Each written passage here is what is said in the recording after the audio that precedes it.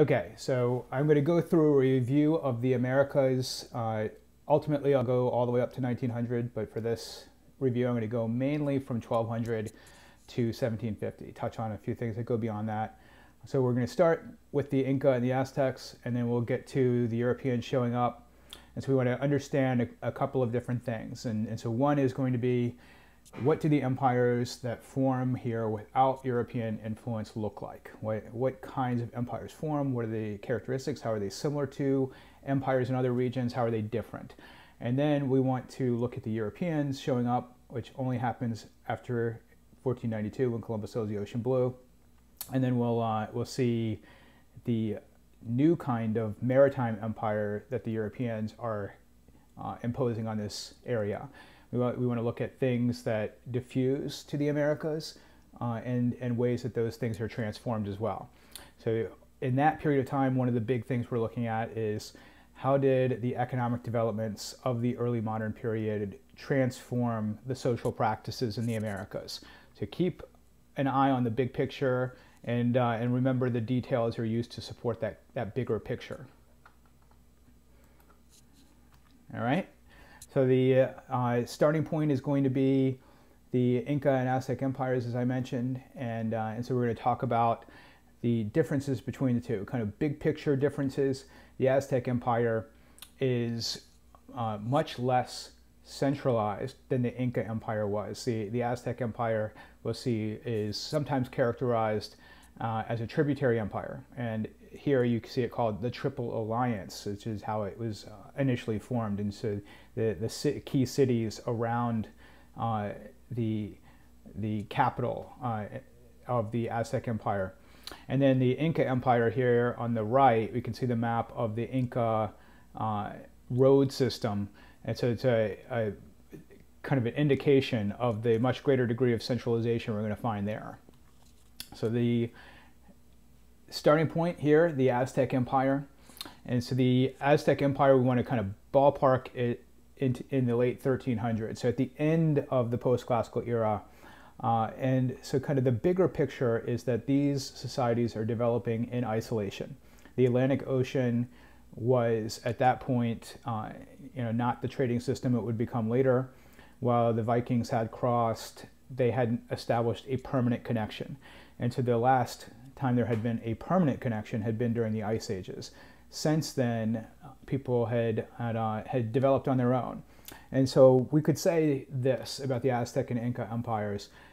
They are more or less at the same stage of development in the 1300s as a lot of Eurasian empires were closer to zero. And so we would see kind of similar institutions developing on that kind of delay as a result of the insulation from other societies. So when we talk about imperial expansion, one of the things that we need to look at is, what is it that is driving this society to expand? Is the Chinese, for instance, are largely not driven to expand. Confucianism doesn't provide much inspiration to expand. Their economy is more or less self-sufficient in China, so that doesn't drive them to expand. But other societies like the Aztecs or like Western Europeans are driven to expand. So why? Well, here, a lot of it is connected to religion. And so in the Aztec religion, we have this traditional belief that they're building upon. So during the earlier classical period, we would have had the Mayan city-states, and the Mayan city-states had developed a religion or built on a religion, we're not really sure which, that involved blood sacrifice. And this concept that blood sacrifice kept the world going.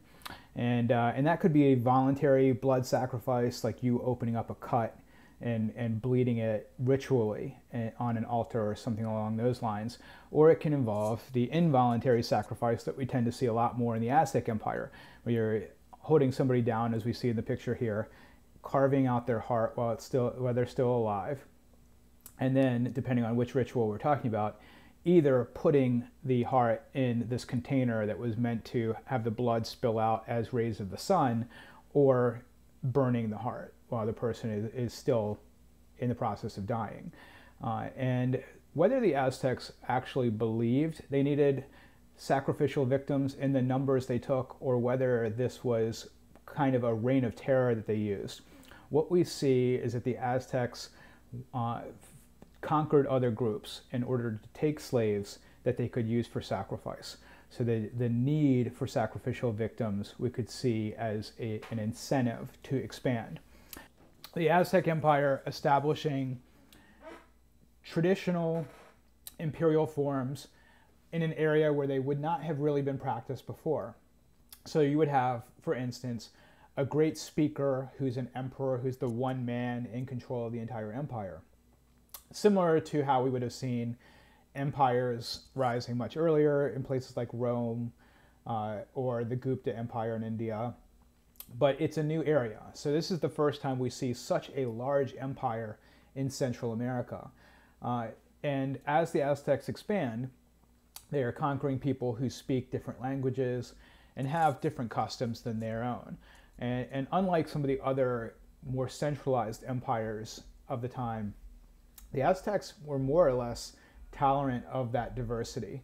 And so they would allow, for instance, a ruler to remain in control as long as the ruler paid tribute to the Aztecs. And that tribute was in the form of wealth, like crops. It could be in the form of slaves, which were used for sacrifice. And it was definitely in the form of military assistance to the Aztecs. So tribute is sort of like a tax. And so we would see far more effective tributary connections during the post-classical era than had been established earlier on. And so one of the things that we looked at earlier in the era was how did empires govern diverse populations? So here for the Aztecs, the answer is to allow those diverse populations to remain diverse. They're not going to force them to speak a single administrative language or follow their religion or anything along those lines. All right, so the Aztec Empire then is not centralized in the way that the Chinese Empire would be, or even, as we'll see, the Inca Empire. As long as you were doing what you needed to do, you could remain autonomous, semi-independent. Okay, so that is eventually going to work against them. When the Spanish show up, a lot of these tributary states resented the kind of tribute they were being forced to pay the Aztecs and join the Spanish, and thinking, what do we have to lose? And rebelling against these people who are enslaving and sacrificing people. So I mentioned this drawing of similarities and differences to empires in Asia or in Africa. And so the Aztec Empire then, in terms of the level of egalitarian social structures and that sort of thing, is much closer to empires in places like Mali and West Africa than to the Chinese, which were much more centralized empire building on earlier civilizations and trading links. We would see that the Aztec Empire is similar to most other empires, to all other empires of its day, in having an economy that is based on agriculture. So in the bottom right, we can see the chinampas that are being built. These are the floating island fields that the Aztecs used, which were tremendously productive. So in terms of looking at the Aztec Empire and looking at, say, Indian or Chinese empires, the Aztec Empire had far higher regard for women. So while women were not equal to men, there was still subordination, women could inherit property, and women had a key role in grinding up the maize. And so there was a much higher regard for women's work than we would find in, say, China. And so again, closer to what we'd see in Western or Eastern Africa. The other key difference is that the Aztecs, and we'll see this with the Inca too, tend to create these social clan structures that had a different function than what we would see in the West or in places to the east. So one of these is the Calpulli. The Calpulli was the Inca or the Aztec social structure, and it could range all the way from people who were considered to be elite all the way down to your poorest farmer. And so the Calpulli tended to be effective at keeping social peace because there is this idea of reciprocal obligations. The people at the top, your elite, they would provide land for the people at the bottom to use in exchange for getting crops from people at the bottom. And so this was effective enough that we don't have any accounts of large-scale peasant uprisings the way we would see in Western Europe or in China at this time. All right, so this is one of the accounts that I'd like you to take a look at. This is a description of the Inca system that is often labeled by historians as socialist.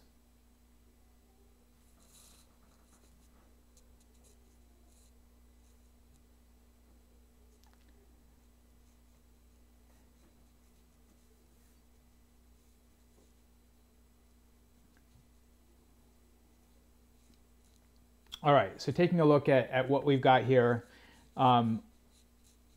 one, the author of this would admit that socialism may not be the right term because socialism is something that's created later during the Industrial Revolution.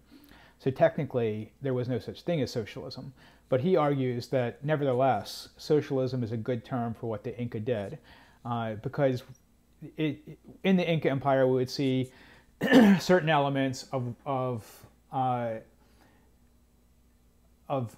economic practices we would see in more extremely socialist societies. So it's on the far end of the extreme of socialism, but could be considered socialism nonetheless. So just like we see in Soviet Russia, that the Soviets would have a government that controls all the farms in theory, and that the government would control all the factories in theory.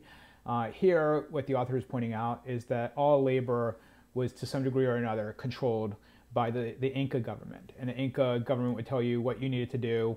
Every different group of people had their own obligations. In other parts of his account, the author talks about how this labor would be recruited, and how if you were working in one area and it was especially difficult, it mentions down here at the bottom that if it was really hard to do, they would rotate people through and rotate people from different regions. And you can see that it says, it later became the principle of the Spanish Mita. So there's going to be a continuity here in the use of this labor tax, drafting people into a labor force. So looking at this, we have kind of the foundation of what we're looking at. The Inca society was able to mobilize resources in an area that was hard to survive in, which is the mountains. They're in the Andes Mountains at high elevation. Although the soil was fertile, it's really hard to use it because you have to terrace the soil. So that is part of the reason we get this kind of system. Otherwise, the farming would have been far less organized and therefore far less productive. Okay, so moving on to the Inca. We can see, like the Aztec Empire, develops really late in the post-classical era. It's often considered more of an early modern empire than a post-classical empire. But like the Inca, it built, or like the Aztecs, it built on earlier societies that had been established there. So we want to look through kind of the same things. We've got the drive to expand. The Inca, like the Aztecs, were driven to expand to some degree or another by religion. And so in the Inca system, you have kind of two things at play. One is the concept of split inheritance. So in split inheritance, what you have is the title going to one person while wealth goes in a different direction. And so this goes along with the religious belief, which is this cult of the ancestors, this belief that when somebody died, you can see at the top the mummy, their remains would be mummified, and the mummy's spirit would continue to have influence over this world. And so you might have a situation where a son inherits the title of Inca, of emperor, but the mummy inherits all of the wealth. And so that is the incentive to expand, because if you're the ruler, in order to get your own palaces and in order to have your own wealth, you have to conquer additional territory. So remember, in agrarian societies, wealth generation was pretty level. There weren't increases in wealth that could be counted upon. And so one way to infuse your society very quickly with wealth was to take it from other people. And this is what the Inca do. They're expanding, you can see from Cuzco, they expand throughout the Inca, the Aztec, or the Andes range. And so that's the drive to expand. So the Aztecs driven to expand in order to get sacrificial victims, at least that's one theory. And the Inca driven to expand by this idea that the earlier rulers continued to live on in spirit form through mummies. And you needed wealth for those mummies, and you needed wealth for the new ruler. So as the Inca expanded, they developed an empire that's far more centralized than the Aztecs. And so we can see the socialist system as one element of that. So the map in the center shows the road system that the Inca have. And you can see in the top, the middle picture, the runners. So that the roads were often paved. They're bridges spanning chasms. That is evidence that they have consolidated control over the territory that they've conquered. They required the conquered people to use an administrative language, which was Quechua, the Inca language. So in order to be part of the government, you had to use that language. They did not, however, replace the most local rulers. And so we have kind of a parallel to some of the other centralized systems in Afro-Eurasia, like the Caliphate. And so the people at the bottom who ran, let's say, villages or towns, were allowed to stay in charge of their areas, but their children were brought to the capital of Cuzco, and especially their sons were brought to Cuzco, where they were educated in the Inca way, which is part of the process of centralization, and also held hostage. If the parents back home rebelled, then they would kill the children, right? That's how you maintain control. So coming back to socialism, you can see on the bottom right the terracing of the mountains. That requires a lot of labor. And then you can see in the top right, Machu Picchu, a city built at high elevation. And so the idea is that farming these resources, producing cities, and the kind of differences in parts of the empire were significant enough that the government had to take control. And so one of the things that had we continued, we would have seen more of with the Soviet Union is that the Soviet Union's economy ultimately declines and collapses. And so there's kind of a range that occurs with socialism. What we see in the Inca Empire was the same thing basically as what we saw in the Soviet Union in the 1930s. If you take resources that are being underemployed and you use them more effectively, economic production is going to go up. And that's what the Inca are doing here. So the terraced side of the mountain was farmland that hadn't been used before. The agricultural laborers would have been working far less efficiently before the Inca terraced that mountain. And so if you terrace the mountain and you grow potatoes, as the Inca did, then you're going to see production go up. However, over the long haul, there's the question of what happens when you maximize your use of resources. So what happens when the Inca terrace all the farmland they can terrace and use all the farmers they can use in order to grow food? At some point, the system is going to level off and then decline because there's no reason to innovate. And one of the rules of thumb of Inca socialism is you couldn't produce less than you were required to produce, or else the government would punish you. But the government also didn't want you to produce more than you could produce. And because if you did produce more than you could produce, then you would take away from the labor of somebody else. You would actually make somebody else lazy, was kind of the accusation there. And so the problem with a socialist system, kind of at its core, is that it doesn't provide much incentive to get better.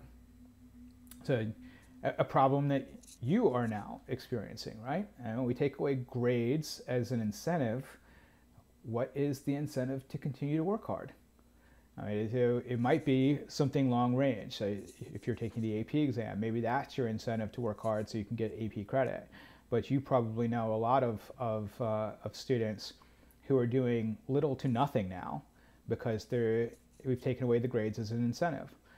So for most people, they need some kind of outside incentive to work hard. where the Soviet Union experienced the same thing. When they maxed out on their use of resources, why would people work hard? There weren't consumer goods to buy, so that's part of the reason the Soviet system begins to decline. You are examples of the minority, right? You're internally motivated to work hard.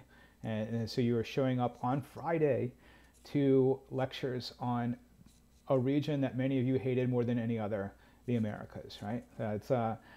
That's kind of what we're getting to here. So let's move on to the early modern system. And so I've mentioned many times how in 1492 Columbus sailed the ocean blue.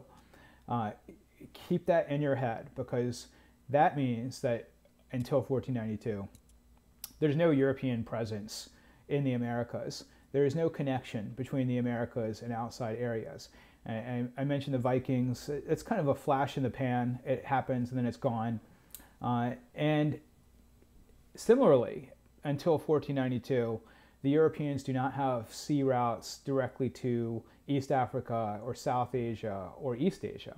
So 1492 is that magical date that if you keep track of it, it will help you to understand the developments in the world. So in 1492, Columbus sails the ocean blue. The Spanish hire him. He was an Italian merchant sailor, and so they hire him. They're persuaded that he can solve their dilemma, which is that the Portuguese have begun to explore West Africa and have more or less established a monopoly over sailing around West Africa. And so the Spanish feel like they have nothing to lose in financing Columbus in his voyage to Africa or to Asia by going to the West, even though all of the educated people had calculated that Columbus's distances were totally off. And so Columbus was lucky that he accidentally hit some islands in the Caribbean. If he hadn't, he would have died in the middle of the ocean. So he gets over here, hired by the Spanish, expecting to find the Indies, which was a European term that meant everything from India to the Spice Islands to Japan and China. He doesn't find those places, so he nevertheless continues to insist that he has. And so as he's bringing stuff back, it's not pepper, the spice he was looking for. He doesn't have silk. He doesn't have porcelain. And so this is a profound disappointment. And so what we're going to see is a shift that occurs, where the Europeans are going to say, okay, well, we paid for this voyage of exploration. That was expensive. We need to make this pay off. We've got to find something that we can extract from this area. So the Europeans, when they show up, have the advantages that I've listed here: guns, germs, and steel. So this is Jared Diamond's book on the topic, where he discusses how the people in the Americas, being isolated, have fallen far behind technologically. The Europeans are geographically lucky, and they are connected to other societies by trade who had become far more technologically advanced. And so guns, based on gunpowder that comes from China, the germs, the diseases come mainly from the livestock that had moved throughout Afro-Eurasia, and the development of steel as well, a technology that originated outside of Europe. And so the Europeans are able to make this leap because they're bringing in Middle Eastern, South Asian, and East Asian technologies. The Americans are unlucky because their insulation from the trading system has left them far behind. And so we tend to focus on guns as being the main difference between Europeans and Americans, but the far more important advantages that the Europeans had would be steel, swords, and armor. So you can see up there the armored person on a horse. It's kind of like a tank in this time period. Guns were slow. You had to reload every time you shot. If you were skilled, you might be able to shoot 3 times in a minute. And then there's the biology of it. So we're experiencing a pandemic right now, and it's extremely contagious. And even still, we're seeing nothing like what the Indians look like. But it gives you an idea of what happens to the Indians, because in the pandemic we're going through with the coronavirus, you have the coronavirus infecting certain groups of people. So the people who are elderly are more vulnerable. And even there, the pandemic hurts some, it impacts some people far more than other people. And this is just a product of genetics. Some people are just genetically lucky and their genetic profile offers them a greater defense. Other people are more genetically vulnerable. What happens in the Americas is we have a fairly homogeneous group of people that don't have the same genetic diversity we would see in Afro-Eurasia. And we have not one epidemic spreading to the Americas, but a number of killers spreading simultaneously. And smallpox is the one we tend to focus on, but measles and other diseases like that would have just wiped out resistance. Now this wasn't even. In some areas more Indians were wiped out, in some areas less. But we're still not sure what the population of the Americas would have been prior to the Europeans showing up, because these diseases ran ahead of them. They would land on the east coast of areas, and Native Americans would trade with other Native Americans, who would trade with other Native Americans, and they would spread the disease ahead of the Europeans. So it wipes out maybe 90+% of the Native Americans in the area. And so the Europeans are able to take advantage of their technological innovations and innovations that came from other places, as well as this biological advantage, and conquer large empires. So small groups of Europeans wipe out the Aztecs, wipe out the Mayans, wipe out the Inca. Remember, this was not the intent. The intent was to sail across the ocean and find Asia, and instead what they find are these areas that they begin to conquer. And so you can put yourself in the mindset of Indians in this area. They would never have encountered outside people.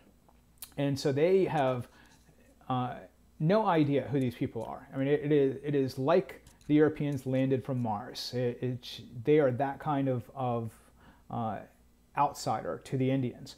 Meanwhile, remember, the Europeans have experienced people from Africa and people from South Asia and people from the Middle East and people across the trading network from far and wide. And they have this expansionist mentality anyway, this kind of crusader mindset that because they are Christian, they should spread what they believe is the one true religion by conquering other people. And so we end up with Europeans establishing empires. And so there's kind of this this experimentation that goes on as the Europeans expand. They experiment first with a version of a feudal manor, and that's the encomienda. So when the Spanish showed up in the Americas, what they're trying to do is bring the system that they already know, which is feudalism, without the disadvantages of feudalism from the perspective of a monarch, which would be nobility. And so the encomiendas were like a feudal manor established in the Americas. Instead of European peasants, you had the American Indians, and you had a person who ran the estate called an encomendero. The encomendero would have had similar powers over peasant labor, Indian labor, as a noble would have over serfs. So this is a coercive labor system. But the theory was that the encomendero would only have the encomienda for his lifetime, and then it would revert back to the king. So no hereditary monarchy or nobility was the hope. Well, that system is so exploitative that it actually drives Indians into the countryside. So Indians are dying in large numbers, and Indians are just trying to get out of the way of this abusive system. It is so abusive that there's eventually a book written by a priest, De las Casas, exposing the awful nature of the encomiendas. So this eventually is going to fade away, and it's going to be replaced by two other semi-coercive or coercive agricultural systems. One is the hacienda. So in the interior, we tend to see a lot more haciendas. Haciendas, to a much greater degree than these other systems, tended to focus on self-sufficiency. So they would grow food that you needed to survive. That could be maize or potatoes. So remember, those were not luxury items. And if you were going to sail across the ocean, and a voyage across the ocean could take you, somewhere around a month, 6 weeks, then you had better come back with something that could pay off. Potatoes were not going to do that for you. Sugar would, and cotton would. All right, so haciendas still could use Indians as more or less forced labor, kind of semi-coerced rather than coerced, intended to be owned by people of European descent, but were not nearly as abusive as the encomiendas. And then there are the plantations. So the plantations are kind of these factories for producing one cash crop, often how they worked. So you would max out on the production of something like cotton or sugar or tobacco, or if you were lucky, you would have in your territory some kind of silver mine. And so the plantations, as Indians are dying, are shifting to African slavery. And this at first was not due to racism, it was just the Africans were available. The Ottoman Empire had expanded, cut Europeans off from a traditional slave force, which was the Slavs, and so the Europeans turned more to West Africans. But as they use West Africans as slaves on plantations, there's a racial element that does emerge. And so this results in a new form of slavery. All right, so now take a minute and read this.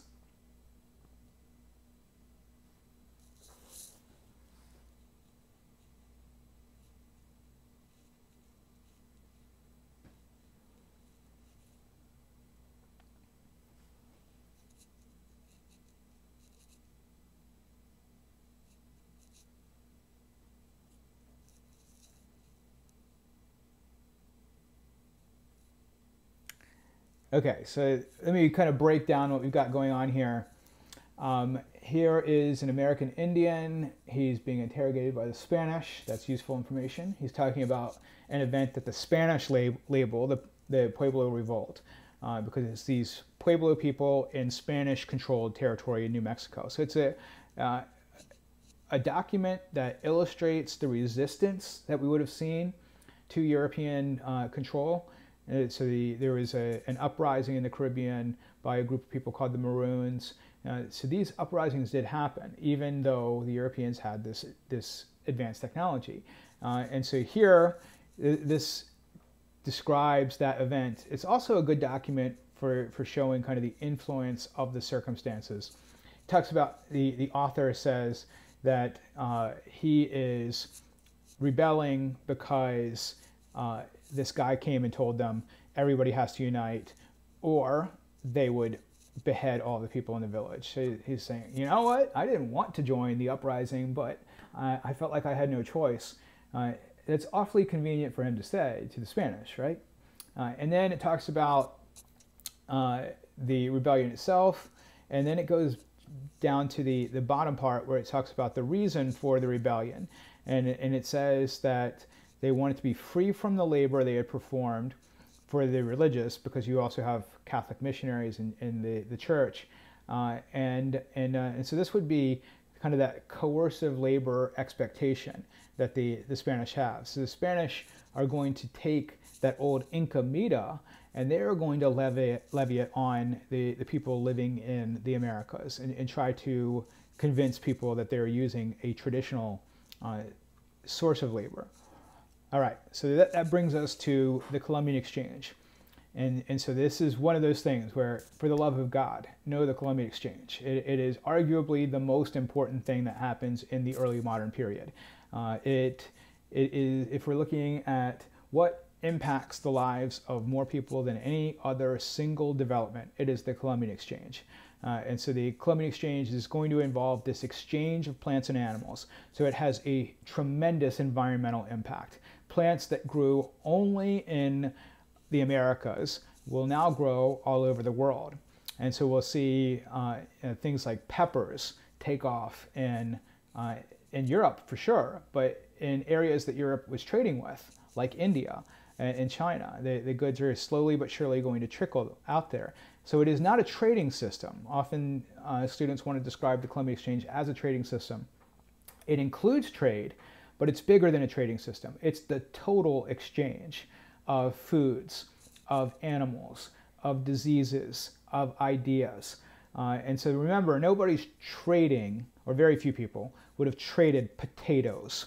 And potatoes were goods that people learned about in being exposed to other people. And it was actually a hard sell getting people back in Europe to grow things like potatoes.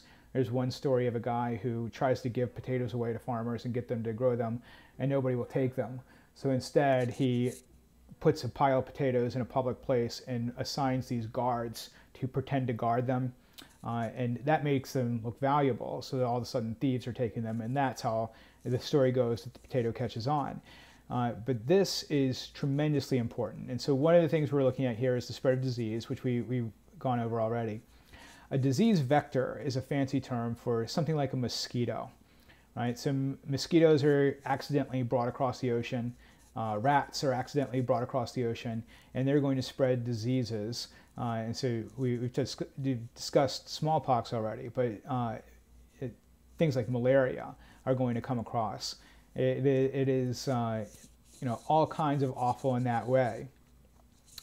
It's going to result in new blended beliefs. So we have, as part of the Columbian Exchange, Christianity coming across the ocean. So that's diffusion. And then it's transformed. And so in the bottom right picture, this is a depiction of the Last Supper, Jesus and the apostles having the Last Supper in Peru.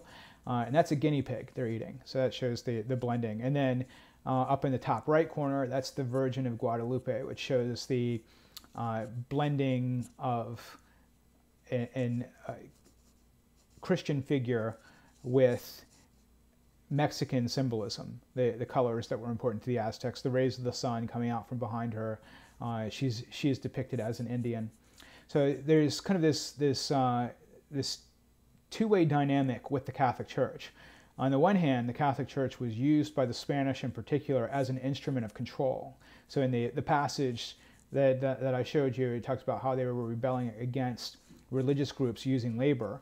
So the Catholic Church would have extended Spanish control out of the administrative centers. So there would have been a lot of Spanish political officials in places like Havana, but very few Spanish officials outside of Havana. So the church extended the control outside of there. But on the other hand, we have people in the Americas basically making Christianity their own and changing it so it reflected the views of the people who lived here already.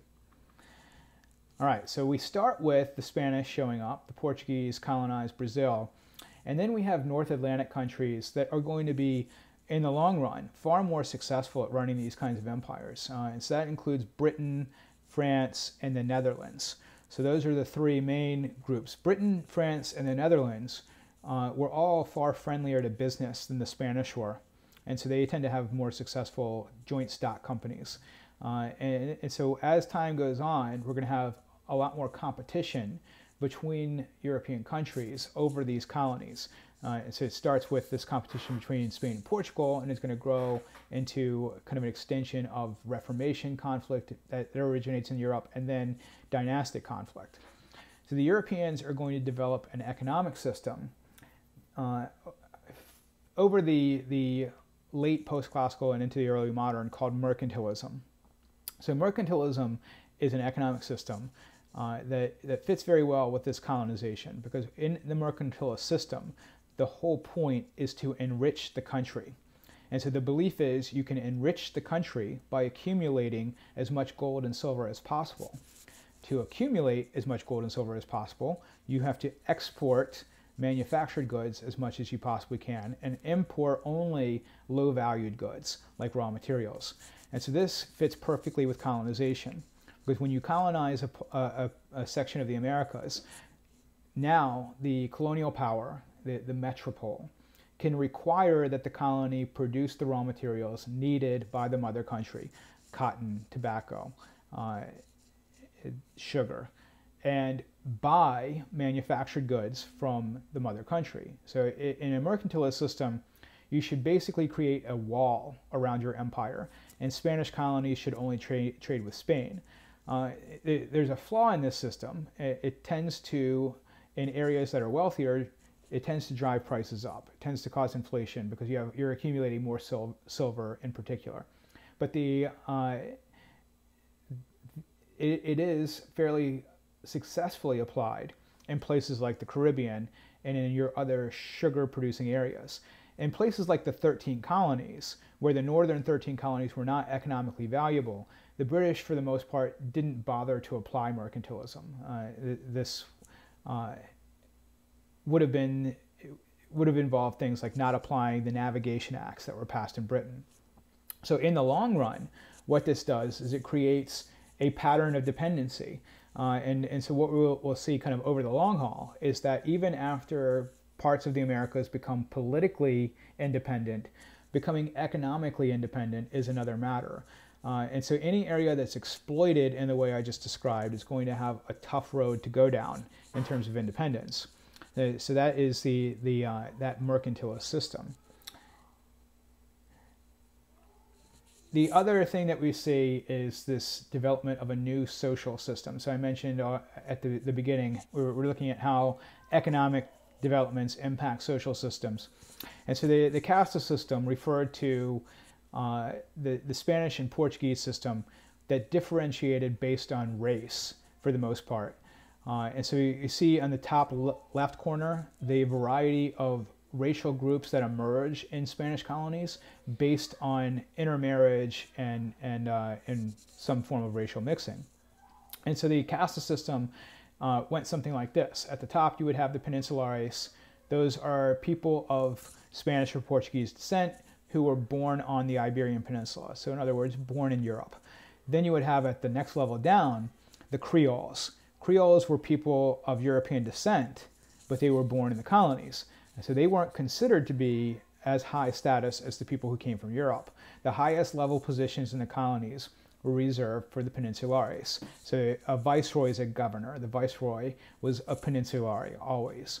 And then below that, you would have these groups of mixed descent that we see in the picture. So people of mixed Indian and European descent we refer to as mestizos, and people of mixed European and African descent were referred to as mulattoes. And those groups were considered to be of a lesser status. And at the bottom, you would have Africans and Indians. And so the casta system represents kind of a broader imperial pattern.